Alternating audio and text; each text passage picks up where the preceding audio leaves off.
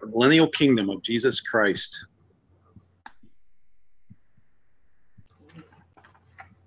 All right, we're in Revelation 21 through 10. So let me just start off in Acts 1, just before he ascended. Jesus was asked by his disciples in verse 6, Lord, will you at this time restore the kingdom? And the kingdom about which they were asking, the kingdom for which men have longed for through the ages, the kingdom in which Jesus Christ will be universally acknowledged as the King of Kings and Lord of Lords, is that kingdom which is discussed in Revelation 20. It is the millennial 1,000-year reign of Christ on the earth. When I use the word millennial, that is what it's taking into account. The 1,000-year reign is what millennial means. And so it's found, of course, in Revelation 20, verses 1 through 10. That'll be the focus of our study tonight. Let me give just a brief context. Basically, the tribulation, which is Revelation 3 through chapter 18, the tribulation with its seal, its trumpets, and bowl judgments has ended. Israel has experienced a great revival. The Gentiles throughout the world have come to Christ. The Antichrist, the beast, and the false prophet have been revealed, defeated, and cast into the lake of fire. We've seen Babylon, the evil, organized religious, political, social, and economic system that stands in opposition to God, has been destroyed. And so we see that very closely in the last few chapters. Armageddon has taken place. And number 7, Jesus has come again to the earth to rule and reign as its rightful master, Lord, and King. That was our study last week. And so what we will do right now is dive into the text. And then after we dive into the text, we're going to look at the various views of the millennium again. So let's read the passage. Then I saw an angel coming down from heaven, holding the key to the abyss and a great chain in his hand. He seized the dragon, that ancient serpent, who is the devil and Satan, and bound him for 1,000 years. He threw him into the abyss, closed it, and put a seal on it, so that he would no longer deceive the nations until the 1,000 years were completed. After that, he must be released for a short time. Then I saw thrones and people seated on them, who were given authority to judge. I also saw the souls of those who had been beheaded because of their testimony about Jesus, and because of the word of God, who had not worshiped the beast or his image, and who had not accepted the mark on their foreheads or their hands. They came to life and reigned with Christ for 1,000 years. The rest of the dead did not come to life until the 1,000 years were completed. This is the first resurrection. Blessed and holy is the one who shares in the first resurrection. The second death has no power over them, but they will be priests of God and of Christ. They will reign with him for 1,000 years. When the 1,000 years are completed, Satan will be released from his prison, will go out to deceive the nations at the four corners of the earth, Gog and Magog, to gather them for battle. Their number is like the sand of the sea. They came up across the breadth of the earth and surrounded the encampment of the saints, the beloved city. Then fire came down from heaven and consumed them. The devil who deceived them was thrown into the lake of fire and sulfur, where the beast and the false prophet are, and they will be tormented day and night forever and ever. So that is our passage for tonight. So quite a bit for us to talk about here as we dive in. We're going to go over this grand recap now of everything that we have with the three different views of the tribulation. And so you might remember these. If not, let's take that recap right now. And so going into the commentary on the passage, let's dive into the three views. The doctrine of the millennium mentioned only here in Revelation 20. It is referred to throughout the Old Testament, but it's mentioned in detail right here. It has generated significant controversy throughout the history of the church. Basically, three major views have been held by various students of Scripture. The view that we've been looking at throughout our study has been premillennialism. And so what is premillennialism? That's a big word. And so let's dive into that word. The word millennium, again, comes from the Latin words mille, or thousand, and annius, or annual, year. The word pre, before the word millennialism, refers to the time of Christ's second coming as it relates to the millennium. And thus the term premillennialism refers to the millennium, the 1,000-year period being preceded by Christ's return to the earth. So very simply, Jesus returns and then the millennium. the 1,000-year reign. Premillennialism holds to the following points. Number one, Christ will return at the end of this age, at the end of the Great Tribulation, with his saints to the earth to reign for 1,000 years as king. The second point here, in the millennium, the nation Israel will experience blessings, the blessings that God promised to Abraham and David, pertaining to Israel's land, nationality, and king. So all of those blessings that were given to David and Abraham will find their fulfillment in the millennium. Number three, the New Testament believers will likewise share in some measure in the covenant blessing, having been engrafted into the one people of God. And so we are the sons of Abraham, Father Abraham, we sing. Number four, the church today is not completely fulfilling these promises made to Israel as a nation. Certain aspects of these covenants have been inaugurated, but others await future eschatological fulfillment. The word eschatological just means end times. It's another big way to say end times. Number five, the millennial kingdom is the 1,000-year period in which Jesus Christ rules over the earth as the promised Messiah, the seed of David. This kingdom will be inaugurated at his second coming, and therefore at the end of the tribulation. This is an intermediate kingdom of 1,000 years before we step into the eternal state of heaven, where we have the new city there, and the new heavens and new earth. All of that happens at the end. So who's held to this view? In the early church, this view, it's believed, was held by Clement, Polycarp, Ignatius, Barnabas, Papias, Justin Martyr, Irenaeus, Tertullian. These are the church fathers, many of them. Cyprian. Good luck saying some of these names. You have Tyndale once we get close to the Reformation. You have the Anabaptists, the Moravians, the Mennonites, Latimer, the Huguenots, John Wesley, Increase Mather, Cotton Mather, and many 19th and 20th century exegetes. Exegetes are people that study the Bible and interpret it and preach it. So you have Charles Ryrie, John Walvoord, Billy Graham, W.A. Criswell, Paige Patterson, John MacArthur, Chuck Swindoll, Danny Aiken, Al Mohler, Herschel York, who was my preaching professor at Southern. This is what I would say in Baptist life has been the majority view throughout Baptist history. And this is kind of what it looks like thought out or painted out here. You have the Old Testament prophetic era, number one there. You have the mystery era, the church age. You have the last days in decline that declines into the Great Tribulation. But before the tribulation, your dispensational premillennialist believes Christ will return and rapture, and there will be a resurrection of the saints. And then number four, if you see it right here, Christ returns to set up a 1,000-year kingdom. That is the millennium right there.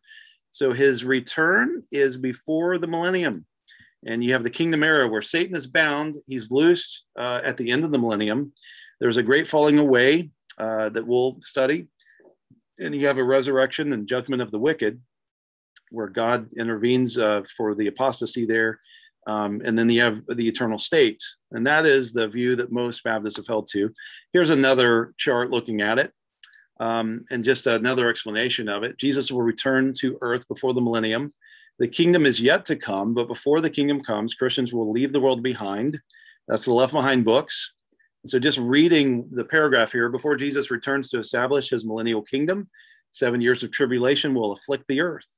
Most dispensational premillennialists expect Christians to be raptured from the world before the tribulation. A few dispensationalists do, however, expect God to remove Christians from earth partway through the tribulation, like a mid-trib rapture. Dispensationalists see Israel and the church as two separate groups for whom God has two separate plans. During the Great Tribulation, God will renew his work with the earthly nation of Israel. And so this has been the view we've studied, and as we've walked through Revelation, we've followed the pre-millennial view. But you need to know the amillennial view, sometimes called the realized view of millennialism, where we realize we're at it right now. So the prefix a means no, and thus amillennialism holds that there will be no literal reign of Christ on earth for 1,000 years. It's very figurative. And so the basic tenets of amillennialism are as follows. Number one, the millennium, or the kingdom reign of Christ and his saints, is in existence for the period of time between Christ's first and second coming. So we are in the millennium right now in this view. Number two, the kingdom is either the church on earth, that's Augustine's view, now perpetuated by the Roman Catholic Church, and or the saints in heaven, which is B.B. Warfield's view of the amillennial view, and also a Presbyterian view of it. Thus, there will be no future reign of Christ on the earth, and the word 1,000 is a symbolic number indicating just a long period of time. And so we're in the millennium if you're amillennial. Point 3, the promises to Israel about a land, seed, and throne are thus completely fulfilled now in a spiritual sense in the church. Every promise given to David and Abraham is already fulfilled in the church in a spiritual sense. Point 4, God's promises to Israel were conditional and have been transferred to the church because Israel did not meet the condition of obedience. They failed in that condition. And so the blessing of God, when Christ cursed the fig tree, now the blessings have been falling on the Gentiles, according to their view. Number 5, Christ is ruling now in heaven where he is seated on the throne of David, and Satan is presently bound between Christ's two advents. This binding relates primarily to Satan's inability to stop the preaching and spread of the gospel to the nations. And so they interpret that verse, where Satan is a roaring lion. Yeah, he is a roaring lion, but not within the church, really. He's bound within the church. And so Jesus said, wherever the church would go, the gates of hell will not prevail against the church. Remember, Jesus told Peter that when Peter said, "You are the Christ, the Son of the living God." And Peter said, "Upon this rock I will build my church. The gates of hell shall not prevail against the church." Satan is bound within the church. He's unable to stop the growth of the church. But outside of the church, he's a roaring lion, and non-Christians have much to fear. That's the amillennial view. And so there are a few verses. Let me read them. Matthew 12:29. Let me illustrate this. You can't enter a strong man's house and rob him without first tying him up. Only then can his house be robbed. And so it's believed that when Christ appeared, he bound Satan, where now the church has freedom to move.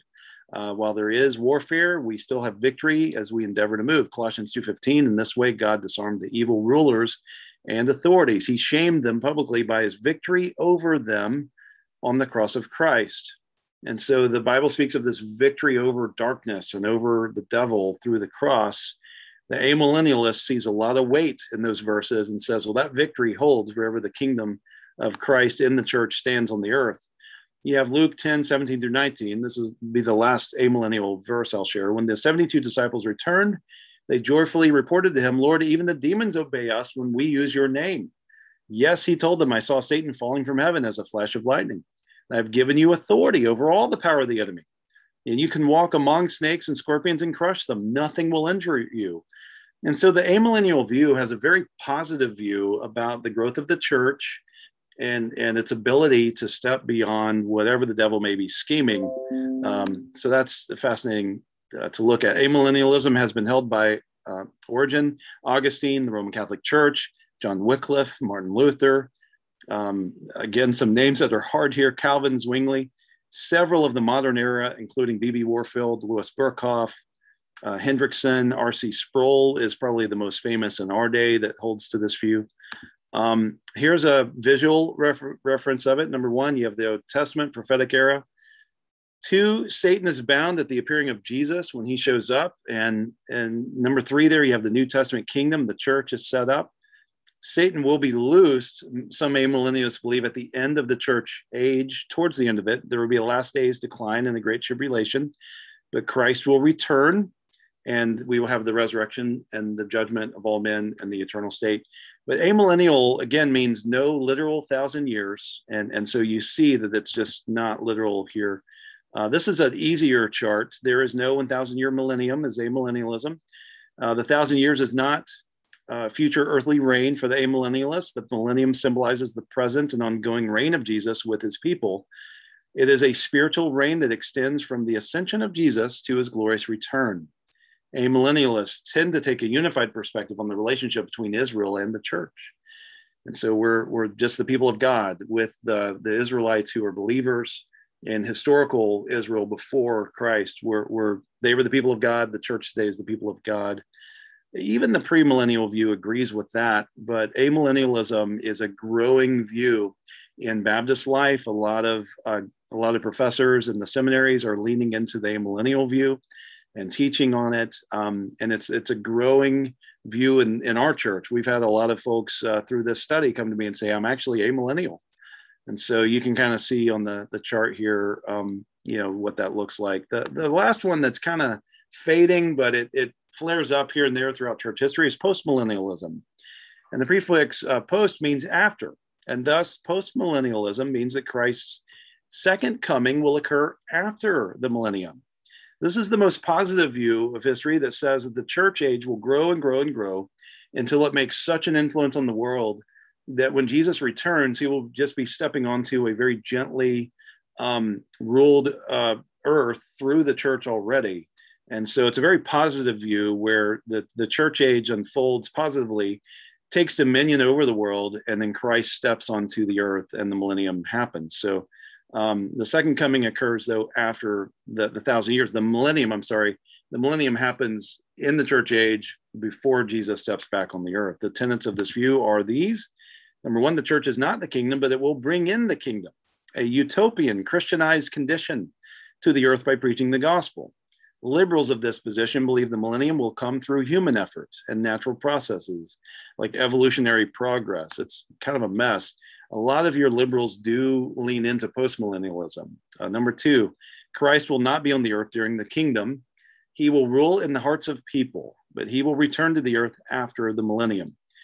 Number three, the millennium will not last necessarily for a literal 1,000 years. So like amillennialism, it sees the 1,000 years as figurative. Number four, the church, not Israel, will receive the fulfillment of the promises to Abraham and David in a very spiritual sense.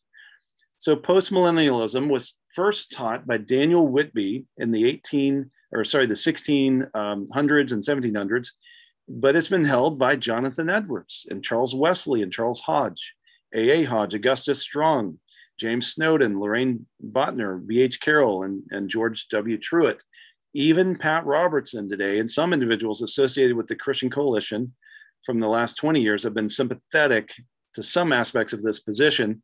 And so they've tried to take that view and influence politics positively, believing if Christians will just get active politically, we can overtake that and create a Christian utopia.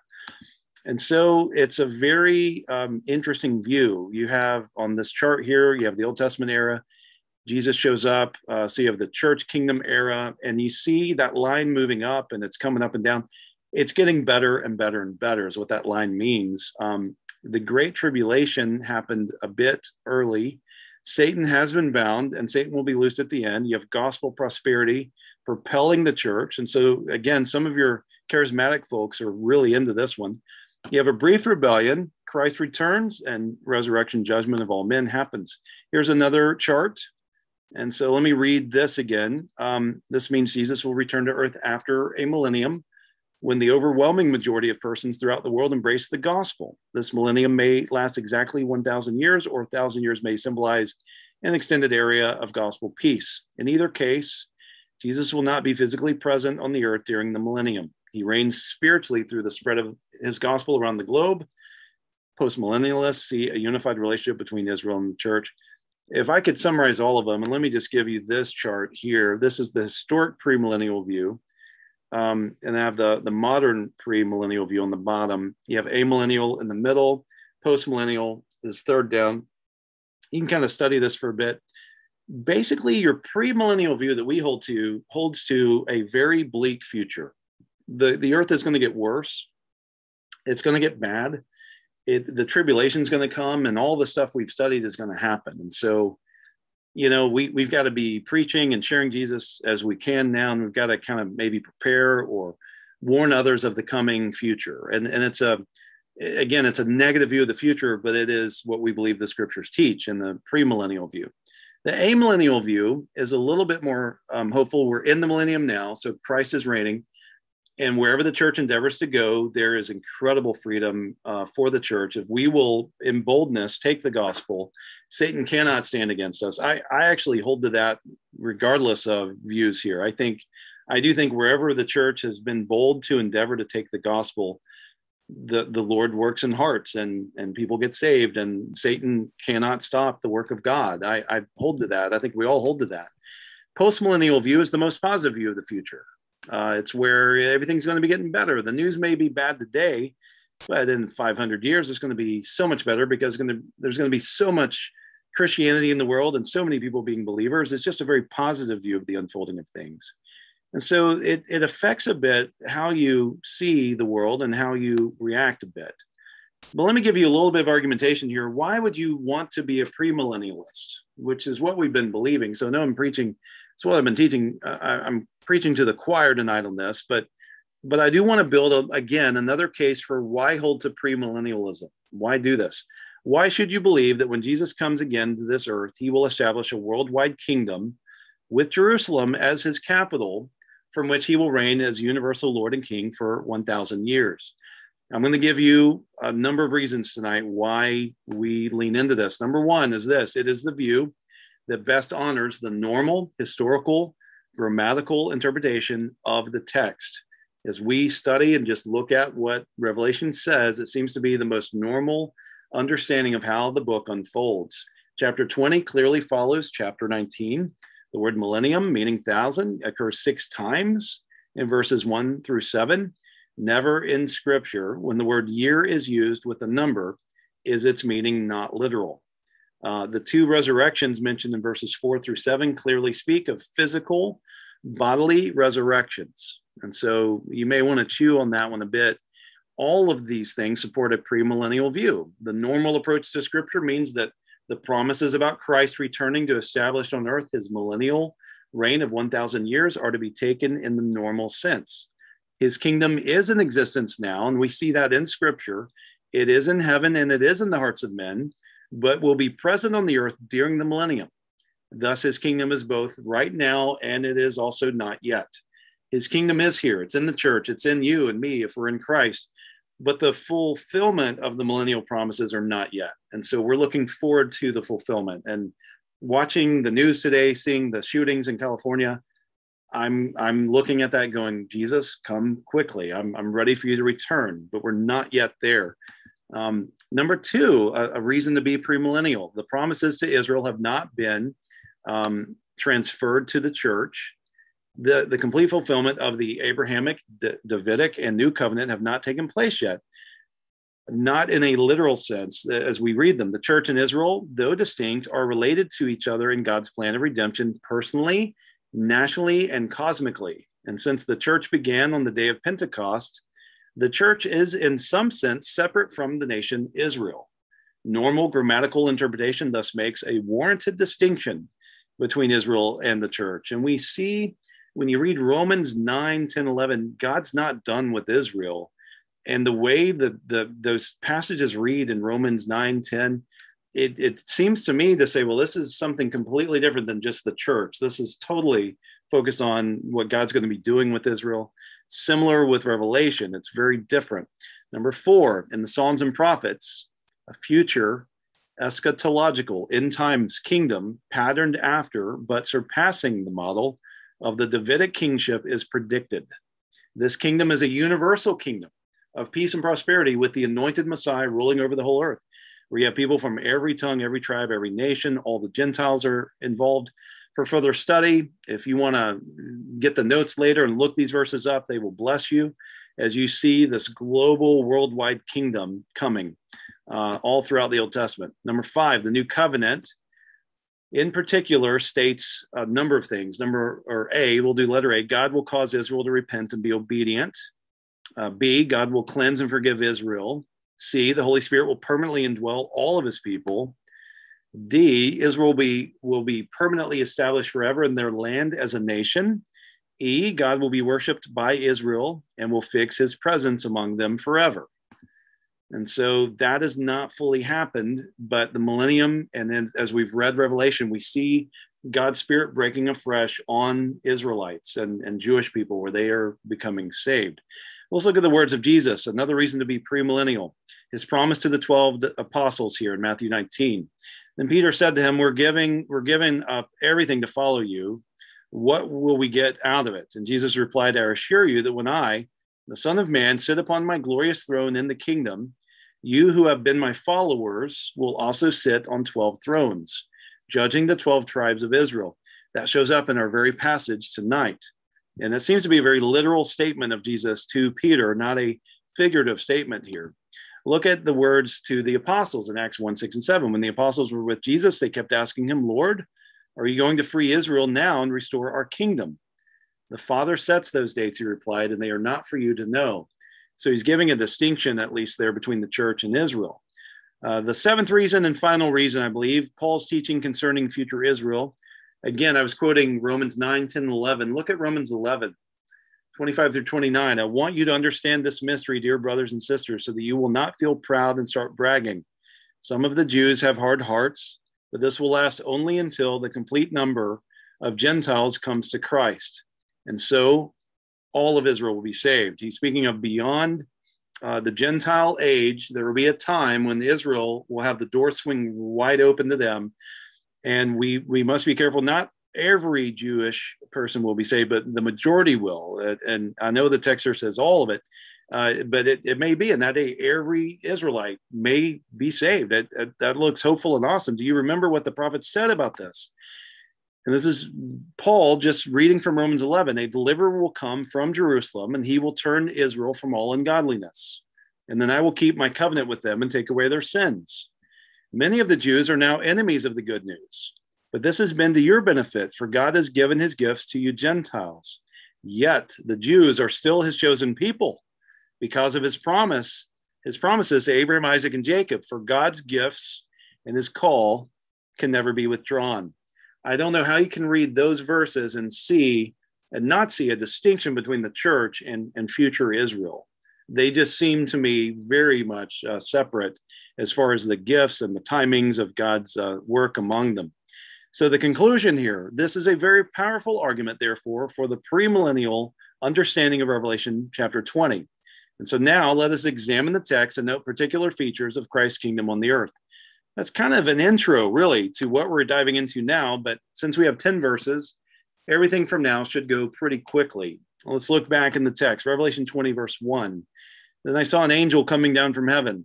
And so John sees an angel come down from heaven, implying he's now on the earth. The phrase I saw occurs repeatedly in the book of Revelation, indicating a chronological sequence and a progression. These things happen one after the other in the book of Revelation. So we have a timeline here. We have the second coming, we have the millennium, then we will have the great white throne, the new heaven, the new earth, and the new Jerusalem. All of that is to follow. We'll study all of that soon. The first stage of the millennium, as God begins to restore creation to its intended order, is Satan's removal. So the first stop is we got to get Satan out of here, and that's what happens. Look at verse 2. He sees the dragon, that ancient serpent, who is the devil and Satan, and bound him for 1,000 years. Looking forward to that day. So the key authority to the bottomless pit, the abyss, is mentioned 7 times in Revelation, a prison for demons and a great chain, symbol for binding and confinement here. We have the key to the abyss there mentioned, the great chain in his hand. He sees the dragon, that ancient serpent, this angelic policeman who once probably served under and no doubt adored Lucifer, now arrests and secures his former master. And so he seizes the dragon, the ancient serpent, who is the devil and Satan. You have 4 names being mentioned here that teach us about his character. These titles appeared previously in Revelation chapter 12, verse 9, where you just see very similar, the same passage. So the great dragon was thrown out, the ancient serpent, who is called the devil, Satan. Let's dive into the names. He sees the dragon. The dragon shows up 12 times in Revelation. Its emphasis is on its ferocity, its cruelty, and terrifying danger. Ancient serpent is, to me, one of my favorite connections to what you have in Genesis chapter 3, where Jesus crushes the head, of the serpent there. That looks back to Genesis 3 and the Garden of Eden. He is our ancient enemy. And so he showed up there in the garden. He's also called the devil and Satan. The Greek word for devil is diabolos. And so that there are some video games that people play called Diablo, which is the Greek word for and Spanish word for Satan, the devil. It just means he's a slanderer, accuser, malignant liar, and the father of lies, as he's called in John 8:44. He's also called Satan here. 53 times in the Bible, he's called Satan, meaning our adversary, our opponent. He is against us. And so I'm looking forward to verse 3. He threw him into the abyss. He closed it. put a seal on it so that he would no longer deceive the nations until the 1,000 years were completed. After that, he must be released for a short time. So 1 Peter 5:8 teaches that today Satan walks about like a roaring lion, seeking whom he may devour. This is a major difficulty with the amillennial position, which believes that Satan is bound today. I just don't see where you can have him being bound and still walking around like a roaring lion. Which one is it? And to answer that again, the amillennialist will say he's bound within the church, and wherever the church endeavors to go, he's not bound outside of the church. And that's how they answer that question. Satan is not bound now, but he will be bound then. And Satan will be bound for 1,000 years. He'll be cast into the abyss. He'll be shut up into the abyss. He has a seal set on him. His activity is completely curtailed and brought to a screeching halt for the entire millennium. Only after the millennium's completion is he released, and then only for a very short period. And this will be looked at in verses 7 through 10. So let's go on to verse 4. Then I saw thrones and people seated on them who were given authority to judge. I also saw the souls of those who had been beheaded because of their testimony about Jesus and because of the word of God, who had not worshiped the beast or his image and who had not accepted the mark on their foreheads or their hands. They came to life and they reigned with Christ for 1,000 years. During the kingdom, the saints will reign, as we see in verse 4. John provides only a brief outline description of the millennium in these verses. Additional insight, as we will note, is found in texts like Isaiah 11, 1 through 11, also Isaiah 65, Jeremiah, Joel, Amos, and Micah. These are really wonderful complementary verses to the millennium. And so you may want to come back to this slide later in the notes and really look those verses up. I have a few of them in the section about Old Testament connections. In verse 4 again, then I saw thrones, people seated on them who were given authority to judge.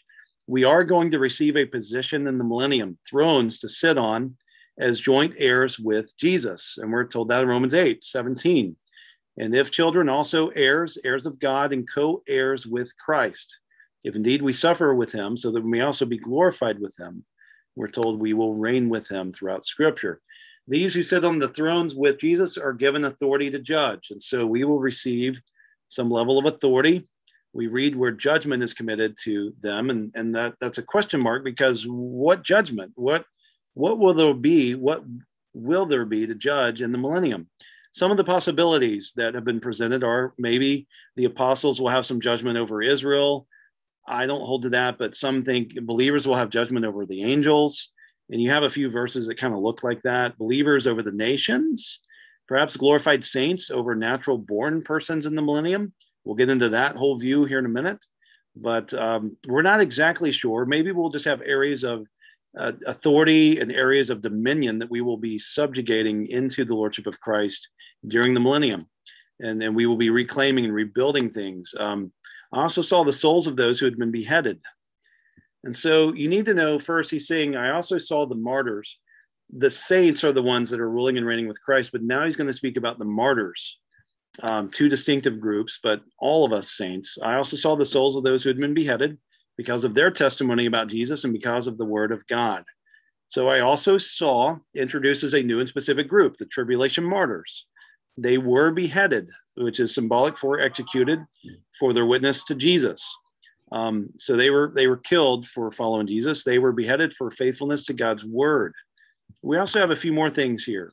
We're told that they had not worshiped the beast or his image. They had not accepted the mark on their foreheads or on their hands. And so they wouldn't worship the beast. That's the Antichrist. They wouldn't worship the beast's image, and they wouldn't receive the mark of the beast. So it's very good to see that ending of that thought that we've studied earlier on the mark of the beast. They came to life. These martyrs came to life, and they reigned with Christ for 1,000 years. So they came to life and they reigned, and it was really worth it for them to live as they did and die for Christ for 1,000 years. The rest of the dead, which we'll look at here in a second, unbelievers, lost persons without Christ, are not resurrected literally and physically for 1,000 years until the millennium is complete. That's exactly what the verse tells us. Look at verse 5. The rest of the dead did not come to life until 1,000 years were completed. This is the first resurrection. Now, you need to know where it says this is the first resurrection. it's really referring to verse 4. It's referring to the martyrs being resurrected. They're the ones coming to life. That's the first resurrection. So believers will enjoy the first resurrection unto glorified life eternal. We will be resurrected if we're dead in the millennium. We will enjoy the millennium, and then we will go from the millennium into life eternal, into the new heavens, new earth, all of that. Unbelievers, though, will experience the second death, which shows up in Revelation 21, verse 8, rendered at the great white throne judgment. So again, the first resurrection is only speaking of believers, only speaking of believers. We know that because of verse 6. Blessed and holy is the one who shares in the first resurrection. That's how we know, we're interpreting the scripture here, that's how we know that the first resurrection of verse 5 is speaking of believers. Because if you're an unbeliever, it's not a blessed and holy thing. If you're brought up, you're just going to be facing judgment. So blessed means made happy, and holy, set apart by the participation in the first resurrection. And so look at verse 6. The second death has no power over them. The second death has no power over believers. Once you have become a believer in Christ, there's now therefore no condemnation for you. Christ extinguished the full penalty of death. When he died on the cross, he absorbed the penalty of physical death and spiritual death for you and on your behalf and on my behalf. And so because of that, we will, yes, die physically, but when we are resurrected in the first resurrection, there will be no more death for us.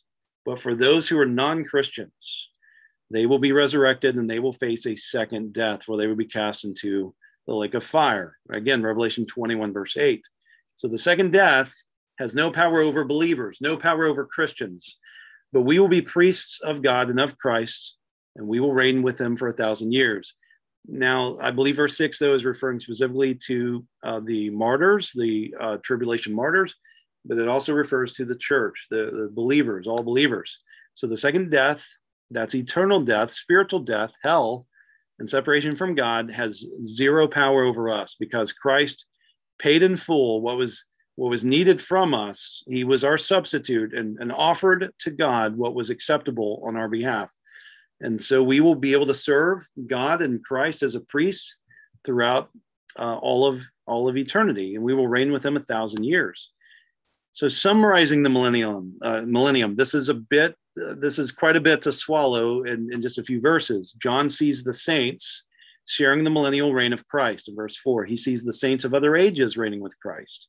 He sees the tribulation martyrs come to life and reign with Christ.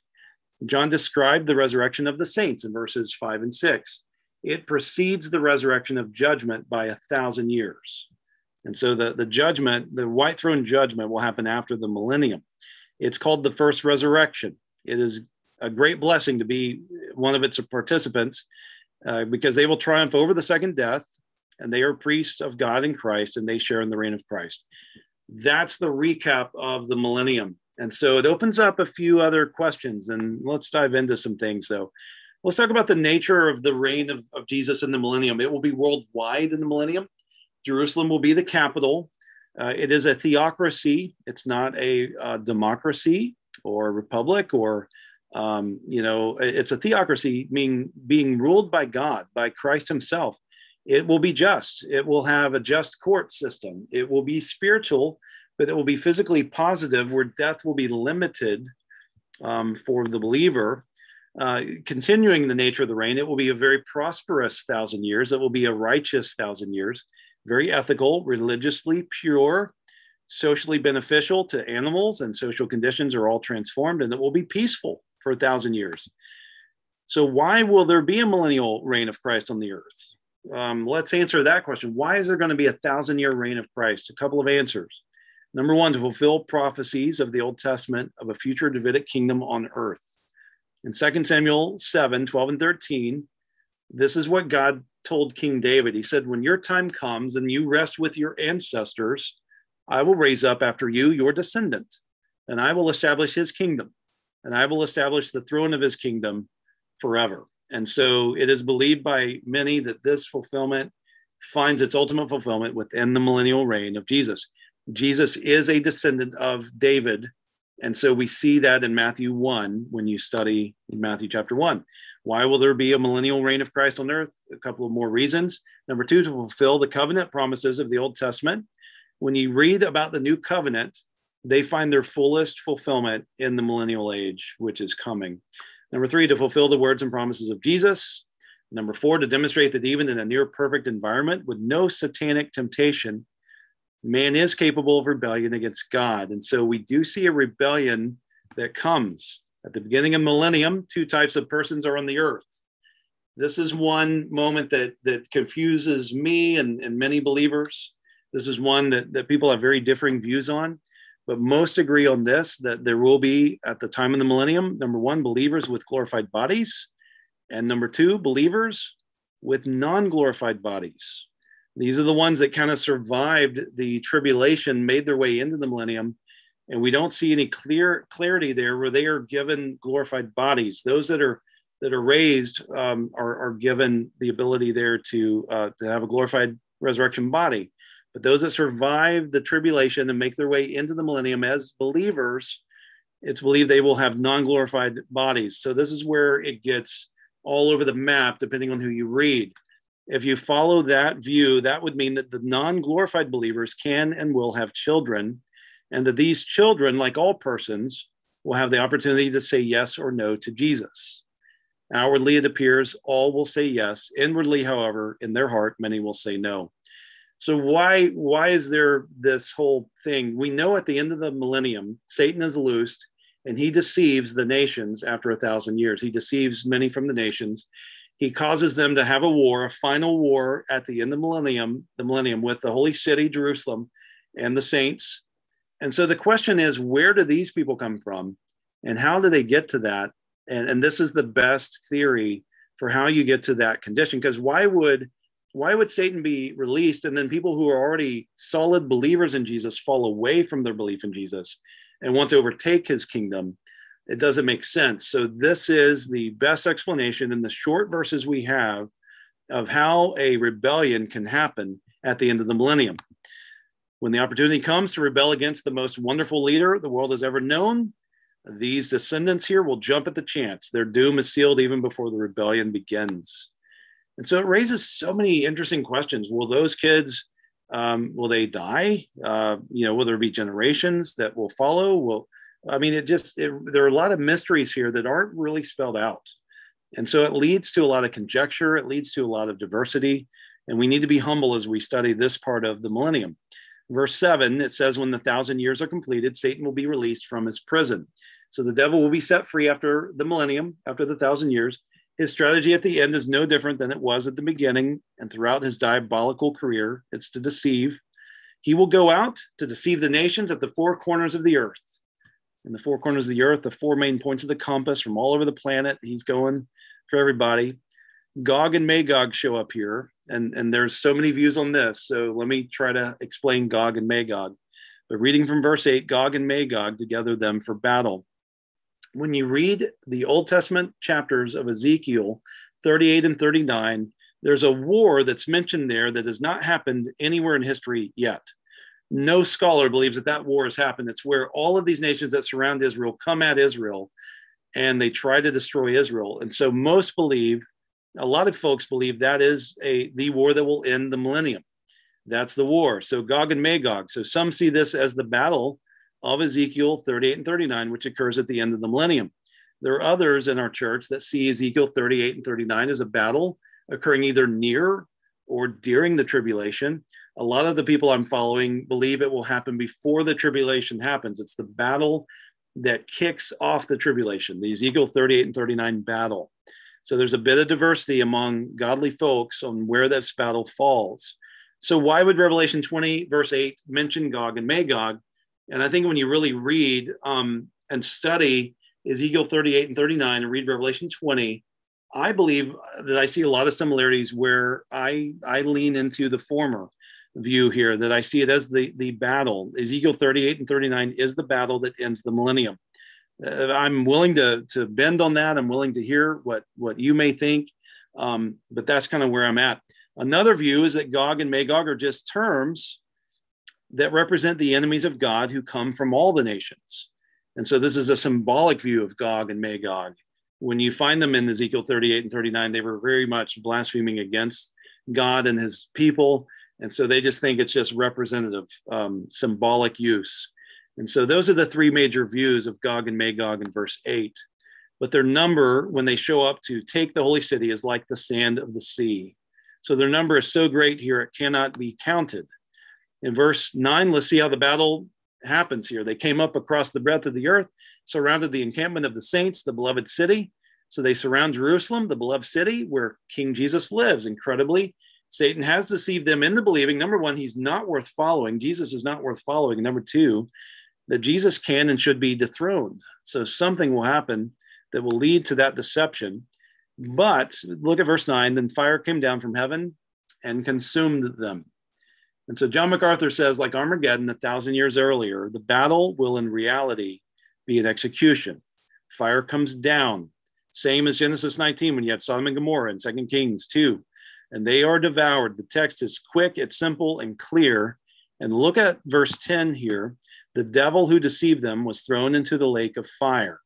So Satan finally receives his just reward, which is hell, the lake of fire. He's not there now in hell, but he will be there in Revelation 20, verse 10. The verse goes on to say where the beast and the false prophet are, and they will be tormented day and night forever and ever. So the beast and the false prophet are already there waiting on the devil in this passage. Like from where we sit in history, we're still waiting for the unveiling of the beast, the false prophet, the Antichrist, and the false prophet. But when they're all thrown into hell, it says they will be tormented there day and night forever and ever.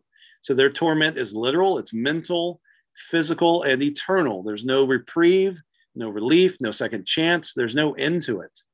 It's ongoing, eternal, conscious torment right there in Revelation 20, verse 10. So how do we apply this? How do we apply these things? And this is where we'll wind it down. Number one, if we're just going to apply verses 1 through 10, number one, believers will be entrusted with significant responsibilities in the future kingdom. Those on the thrones, interpreted as all believers, will be given authority to judge and will also reign with Christ. While the details remain a mystery, I mean, what does it mean? We're not sure. The text is not opening up on that. We know for certain that believers will in some way participate with God in judging and in ruling. This leads to 2 points. First, if we are to be entrusted with such significant work in the future kingdom, how much more should we be faithful in what God has given us to do right now? That's a wonderful application. Second, those who have been judged by the world system will one day become the judges. Those who have suffered injustice will one day be in a position to administer God's true justice. But again, it's mysterious how this will all unfold. Another application from tonight's passages. Number 2, Christians will never experience the second death, eternal death, and they shouldn't fear it. We will never be condemned, Romans 8:1. You could say that those who are born twice, born physically and born of the Spirit, will only die once, physical death. Well, those who are born only once, physical birth, will die twice. They will have physical death and eternal death, spiritual death. You may need to slow down and really soak that in, but many of you, I think, really know what that's saying, and it's a really wonderful thing to think through. Although a compromising lifestyle may rattle our assurance of belonging to God, those who are genuine believers remain eternally secure. We are citizens of God's beloved city. We're safe and we're secure theologically.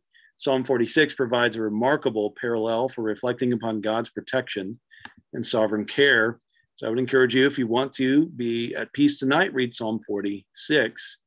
Number 3, God's victory is certain. His judgment is just. And so how comforting it is to know that all of our enemies will one day be forever defeated. The evil one who accuses, who tempts, who tries to deceive will in the end be condemned to the fiery lake of eternal torment.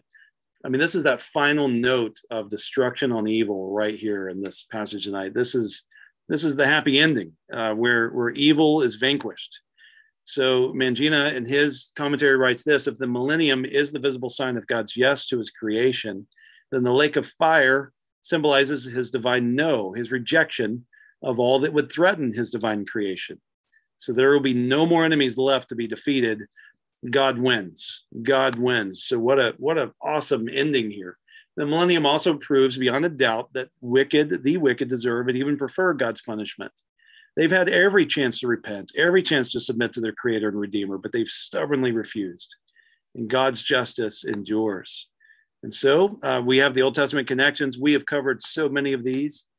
These are here, though, for your study. And we are just going to skip past that a bit tonight. Let me give you a summary and then a conclusion, and we'll wrap up. The key themes that we've looked at tonight: believers will participate in God's judgment and Christ's reign. Christians will never experience the second, eternal death, and should not fear it. The wicked will continue to be deceived by Satan into opposing God and his people. And after one final attempt to destroy God's people, Satan will be thrown into the fiery lake and tormented forever. So just to give a conclusion, very simply, Paige Patterson, who was the president years ago of Southeastern Seminary, in 1990, he dined with Yasser Arafat in the guest home of Saddam Hussein. As they visited, Dr. Patterson asked Mr. Arafat, "Do you think there will ever be peace in the Middle East?" And Mr. Arafat said he was unsure, but that he hoped so. Dr. Patterson responded by saying, "I know so." And he read to him Isaiah 2, verses 2 through 4. Let's look at this in conclusion. "Now it shall come to pass in the latter days that the mountain of the Lord's house shall be established on the top of the mountains, and shall be exalted above the hills, and all nations shall flow to it. Many people shall come and say, 'Come, let us go up to the mountain of the Lord, to the house of the God of Jacob. He will teach us his ways, and we shall walk in his paths.